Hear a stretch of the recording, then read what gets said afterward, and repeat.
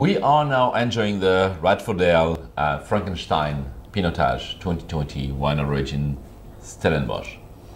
And I wonder if the name has been appropriately chosen, because when I think of Frankenstein, I think of a monster, I think of something different, big, huge.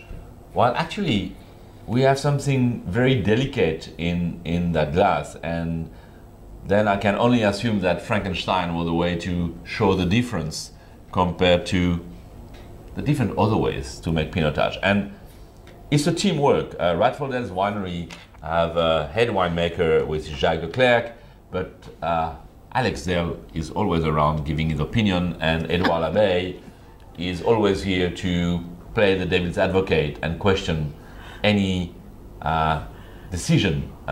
So eventually, what is supposed to be something different is actually the fruit of a well-thought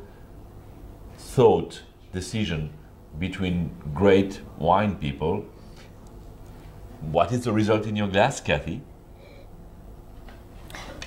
Yes, so the original Frankenstein, just for those of you who don't know, was written by a woman, and she's often credited with writing one of the very first science fiction books, because if you think about it, Frankenstein was actually a science fiction book. Somebody created another living human being by sewing together body parts that was supposed to be an ugly creature. And that's voodoo-like. Well, white voodoos. When Edouard first made this, I remember him in the cellar making this and just laughing himself silly. So maybe he was like the doctor who created Frankenstein, you know, burn baby burn, as you turn the lightning bolt on, cackling or whatever. And he thought it was so much fun to make Pinotage.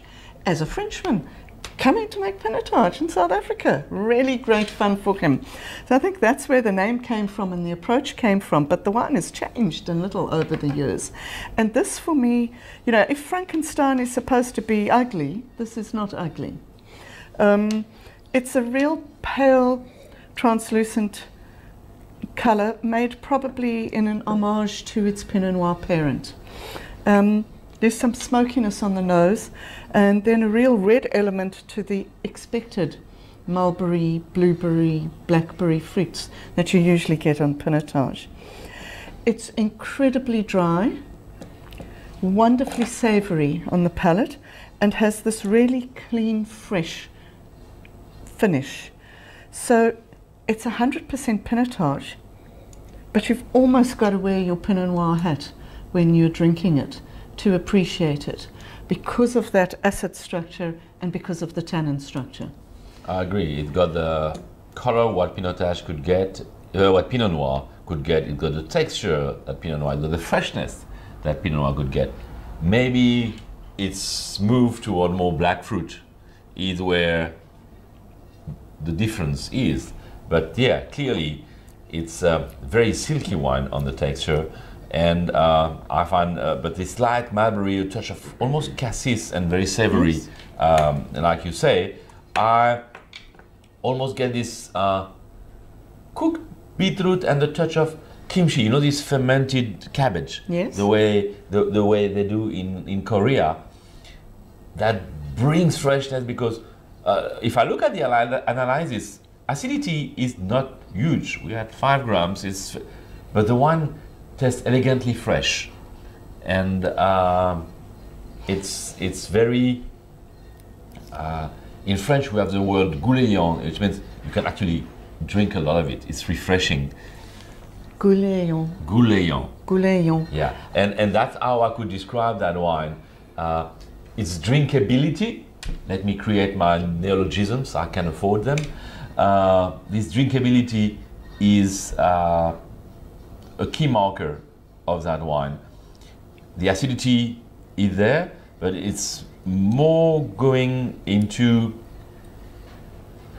I mean, there's a bit of oak, but it's not oak texture. There's not the usual bitterness you can find on Pinotage, or otherwise this is so extremely well managed that it's passing for pure freshness.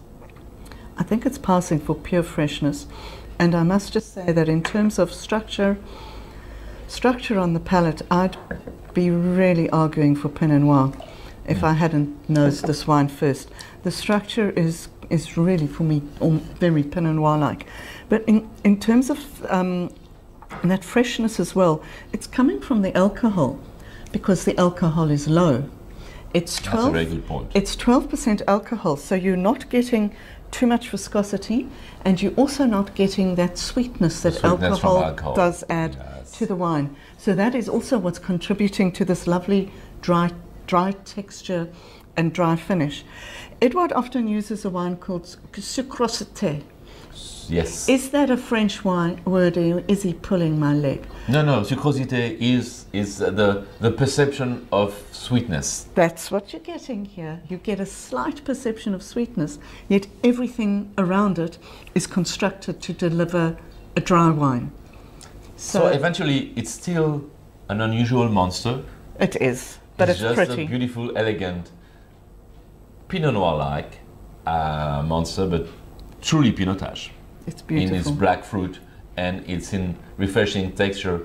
And yes, this slight Pinotage bitterness could almost pass on for full bunch Pinot Noir fermentation when the stems are very ripe.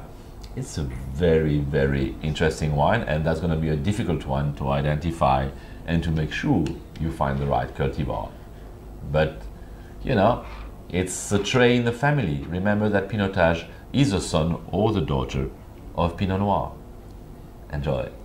Salut.